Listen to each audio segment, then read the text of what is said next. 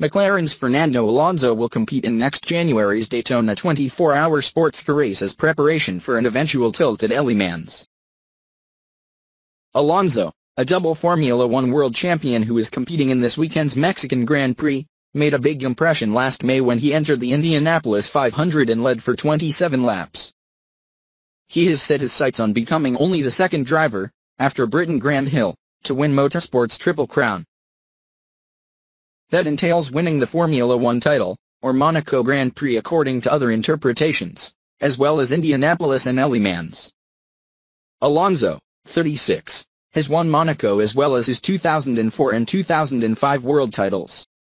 He recently signed a contract extension keeping him at McLaren in 2018. The Daytona 24 Hours is the most iconic U.S. endurance race and one of the world's great races. Everyone knows it, Alonso said. It's not part of the Triple Crown but, as I have always said, my aim is to be a complete driver and this experience will help me in the preparation for any other endurance race I might take part in.